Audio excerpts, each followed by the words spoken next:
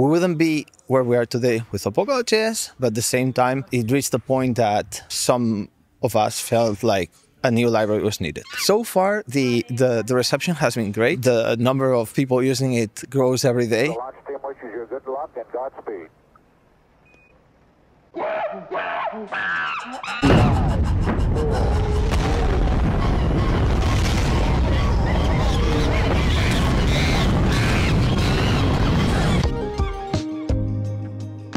Space Monkeys blasting off with Josep. He's the chief PAPI of PAPI, successor to Polkadot.JS. I think we're going to figure out exactly what's going on here. Josep, welcome to the show. Thank you so much just for having me. I've been hearing a lot about PAPI, and like I just said, specifically in this context of replacing Polkadot.JS or being the successor of it.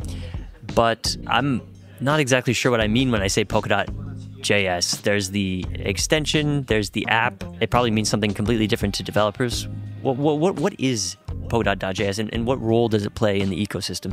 Yeah, so Polkadot.js was, to the best of my knowledge, was the first library that was created to interact with Polkadot. But when they created the library, they were still figuring out lots of things. So I guess the library author, I presume that he created like Polkadot.js apps, which was like kind of a proof of concept of like the things that you can do with a library. So for some people, Polkadot.js is kind of like that developer console. Is like, it's a developer console that allows you to create raw transactions for power users, but it also has accounts, it also has staking. For lots of people, that is Polkadot.js. In reality, that's Polkadot.js apps. And then eventually, a while back, because Polkadot.js apps actually started as a wallet. I think that's how it's kind of started. But and then eventually, the author of Polkadot.js created an extension as a proof of concept that to this day has shaped all the extensions that we have in the ecosystem. And that probably we should start like finding ways to improve upon that, basically. But yeah, like, so Polkadot.js, it's a library above all, or a set of libraries that were created at a point in time where things were quite a lot different. We didn't, like, all the functionality back then was like in the relay chain, or almost all the functionality was there. And yeah, it's like, it's a library, it's the apps, and it's the extension. And just for a bit of context, a library is? A library is a piece of software that is normally used for creating other pieces of software. It solves those common concerns that abstract away certain complexities so that you don't have to abstract them. It's like, normally libraries have a public API, which is like a public interface that tries to hide certain complications so that you don't have to, right? So in this case, a library like Polkadot.js is mostly used for creating decentralized applications and stuff like that. So instead of always having to write from scratch, you can just reference the library. Exactly. That is library. And some libraries are lower level than others. And some libraries built upon, there are libraries that build upon libraries. Gotcha. It's like these Legos. So why was there even a need to succeed or replace Polkadot.js? So Polkadot.js was created at the moment in time where Polkadot was not as mature as it is today.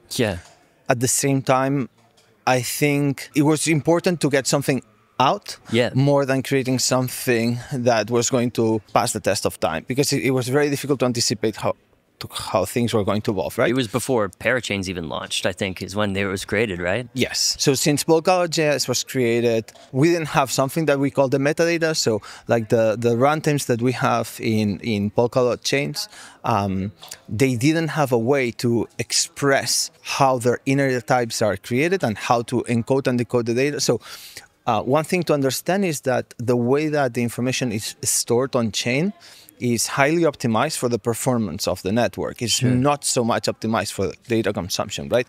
So you need to encode and decode all that data with something that is called scale encoding. And back in the days, in order to interact with the networks, like the author had to create like a a system of a type registry to define like custom definitions for everything. But obviously this doesn't scale, right? Like we are going to have many chains. We're going to have to talk with a lot of different system chains and parallel chains. And also it makes it very difficult to deal with runtime upgrades, which is one of our best value propositions. Yeah, yeah. So it was very difficult at the point in time where it was built to anticipate like all the great advancements that we did. Yeah. And I'm of the opinion that it didn't age very well. Also, the tooling that was used for building it back then was not as mature as the tooling that we have today. This is one part of the equation. The other part of the equation is that when it was created, we didn't have a light client yet, or we didn't have a mature light client. And we didn't have a clean interface to interact with clients, right? So now we have a standard JSON RPC spec, and this JSON RPC spec is light client friendly. The other one wasn't. So it reached the point that we kind of realized there's too much technical depth inside Polkadot.JS to do a big refactor and bring it home. It's going to be probably faster and better to start new from a so obviously we wouldn't be where we are today with Polkadot.js, but at the same time it reached the point that some of us felt like a new library was needed. Gotcha. And the light client piece you put in there is important because you want apps that are built with PAPI to be able to query the chain or certain aspects of the chain without necessarily having to rely on big full nodes. That's right. Many of the so-called decentralized applications, they are not so decentralized as we would like them to be. Yeah. Because they rely on centralized endpoints. Yeah. The nice thing about building applications with a light client, and this is something that, to the best of my knowledge, we only have in Polkadot. It's like it is possible to have a light node running in the background of your browser that is trustlessly verifying all the information that it's presenting to the user. Yeah. So this is beautiful. Some parts are even more performant than a normal RPC. Some parts are less performant, but we're about to make some changes in the protocol. In concrete, like there is the RFC9 that now I think is going to be finally implemented. But long story short, in an ideal world, where we are not in that world yet, but in an ideal world, it would be awesome if we could create decentralized applications that, at least for the interactions with the chain, they do them in a trustless manner, because that makes applications more resilient. But this is not the only reason. It's also important for development tools. Like there is an important development tool that we have that is Chopsticks that relies on the light client to emulate a fork on a chain so that you can develop on top of that quote-unquote forked chain for development purposes. And it uses the light client behind the scenes. So like having a JSON RPC spec that is light client friendly has a lot of advantages. And and it also allows us to build proper tooling on top of it. So I mean, it's super important. I mean, you think about one of the biggest use cases for this, which is building like a wallet application, for instance. What would happen if MetaMask, the central points of MetaMask, suddenly decided to turn off services or something like that? This is a massive risk. Yes. That the entire industry is exposed to right now. Yes. Yeah. And there have been incidents already. Indeed. So one of the things that we will really be pushing moving forward is the collaboration with extensions, because I don't know if you have been using Talisman subwallet, but once in a while, users are presented with a pop-up that says, oh, there is a new metadata version upgrade. So the thing is that a user shouldn't know that totally. the metadata exists, right? Yeah, it's very confusing. It's extremely confusing. But like, you wonder if something's wrong. Exactly. But what is ironic about this is that we have the technology for the extension to obtain this metadata in a completely trustless manner. Yeah. So it's like we are probably one of the few ecosystems that can afford having the extension getting this, and yet we leak this into we leak this implementation data in front of the user, which is dangerous. It's not only that, it's like today we have what it's called a signed extension, that even if your extension has been compromised and has obtained a wrong version of the metadata, and therefore it has displayed wrong data to you, it puts a hash of the Merkleized version of this metadata. And then if that doesn't match with the metadata it's on chain, the transaction is invalid. So long story short, we shouldn't be presenting this into users anymore. Like this is part of this legacy that we still have from the past. So yeah, what we are trying to do from our team is to collaborate with all the right teams and try to push things forward so that we take advantage of the latest improvements that have been developed and that will make the user experience better. So yeah, like and one area of improvement is this. Can you, in a very concise way, tell us how the approach of PAPI is different than JS? I mean, because most we've talked about how JS was just built very early and not really built for the times, but are there any other optimizations or optimal approaches that PAPI is taking? If we talk at the technical level, sure. The different boundaries of the different pieces of the library, they are not very well separated. They're very tightly coupled. So Polkadot API, we try to do a very good job at creating libraries that do one thing and one thing only, and they are composable. They can build upon.